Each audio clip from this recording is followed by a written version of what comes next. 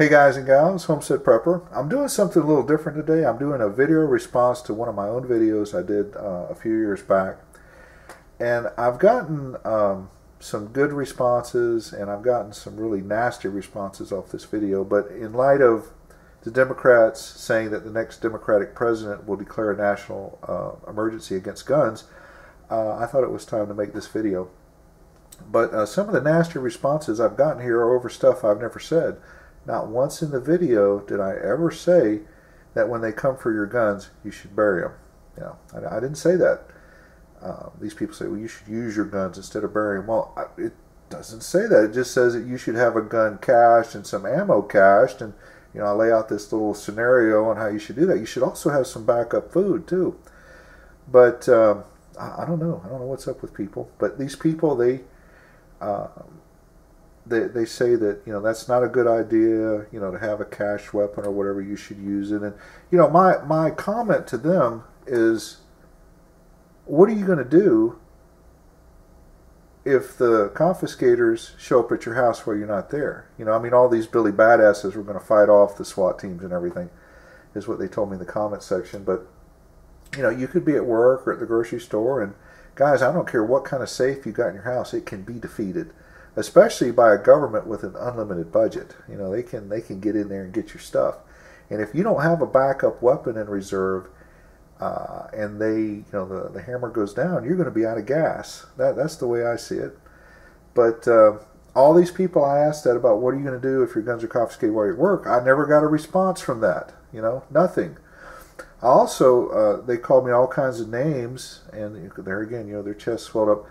About how you should fight back when the jackboots have the drop on you. You know, now all you people who said that out there in the comments, you don't have to question your level of training. You know, you have multiple people who have guns pointed at you and your family, and you're gonna draw on that. You know, I mean, I've heard it all, and you're gonna go to a FEMA camp, and you know, they confiscated guns in Katrina, and I don't recall anybody going to a FEMA camp then.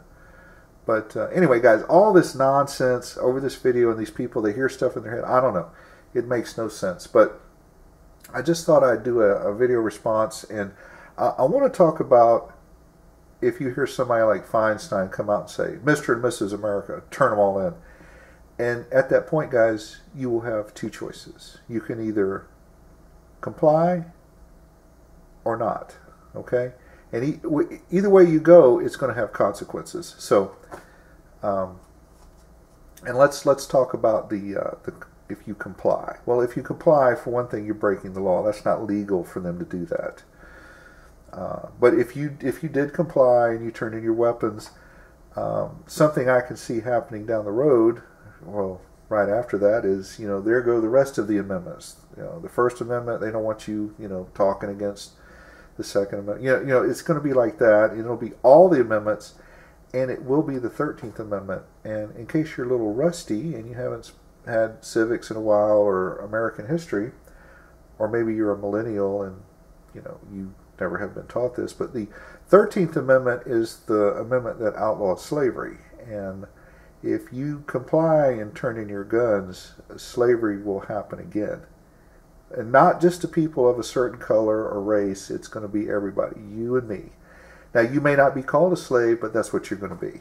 You know, the government will enforce their rules, and you will have no way to fight back because you turned in your weapons. So that's one thing I can see happening. Another thing I can see happening is concubine service. You know, people say, well, what's that? Well, the Germans enacted gun control, and the Jews turned in their guns, and then they took their women and they gave them to, you know, German officers, you know, all kinds of stuff like that. And you know what, guys? The Japanese did the same thing. They used the Chinese women, and they used Korean girls, 14 or 15, to take care of Korean military. I mean, excuse me, Japanese military back in World War II. And, you know, you people who want to turn in your weapons and think it's so wonderful, you're going to knock on your door, you libtards out there, and they're going to say, well, we want your 9-year-old son and your 13-year-old daughter for concubine service. And, of course, some of you libtards out there are probably going to be all for that, think that's great, you know. And some of you aren't going to think it's so great. And if you turn in your weapon, you have no way to tell them no, because they're just going to take them. And you think that's absurd, but it's already happened, like I stated in World War II. So that's another thing. Guys, I really don't want to talk about the consequences of not complying, because I really don't have the freedom of speech here on YouTube.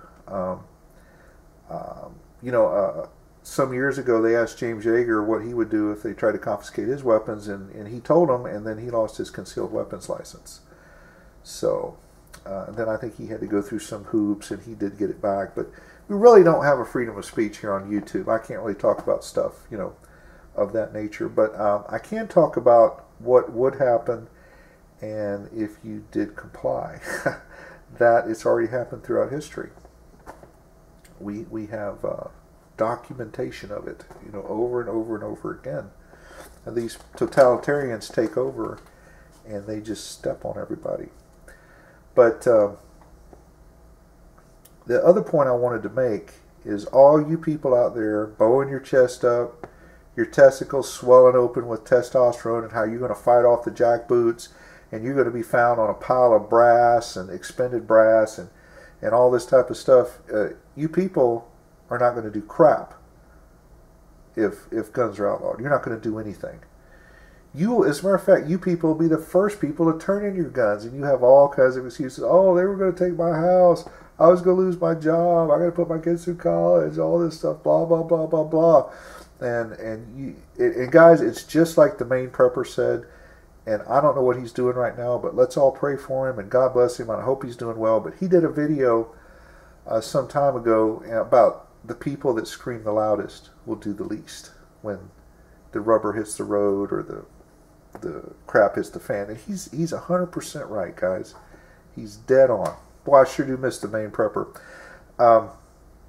And guys, I can tell you he's dead on, because I had an acquaintance years ago who talked all this crap about what a Billy badass he was, and how he was just a special operator, and he knew more than the special forces, even though he never had any type of training like that.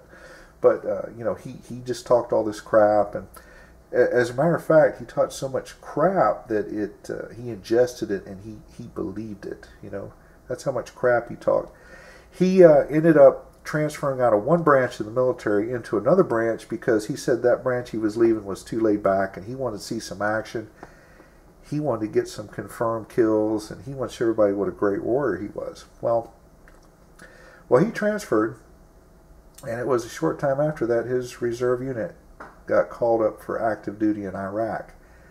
And guys, I want you to know, he went from being Rambo Billy Badass to Johnny Conscientious Objector, just like that.